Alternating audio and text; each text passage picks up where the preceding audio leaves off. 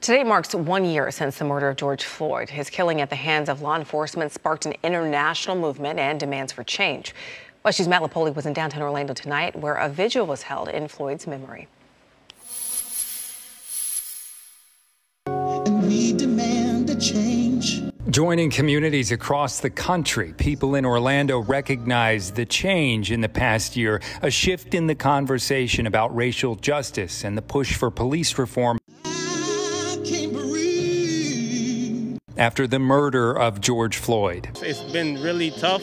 However, the fight continues. Beside Lake Eola, just blocks from where Black Lives Matter is written in the street on the other side of the park, prayer was offered. We've seen something that our eyes should have not seen. Along with poetry. One day my name could be at the end of a bullet.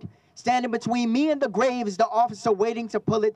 Also read aloud were names of other men killed in encounters with law enforcement. The police is taking it into their hands to be the judge and jury of these people.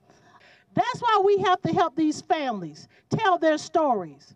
With their candles lit, the crowd that gathered stopped and bowed their heads for 9.5 minutes, the same amount of time that a knee was on George Floyd's neck. There has been no bills, there's no policies, there's nothing in place to protect the Black community. And until that's done, we will continue to show up and show out to places like this because the work is not over, and we will continue to keep fighting until it is. In Orlando, Matt Lapoli, WESH 2 News. Now, one of the people you just heard from attending the vigil tonight was civil rights activist and attorney Natalie Jackson. Jackson announced tonight that she will be running for Congress representing District 10. She now joins Ocoee lawmaker Randolph Bracy.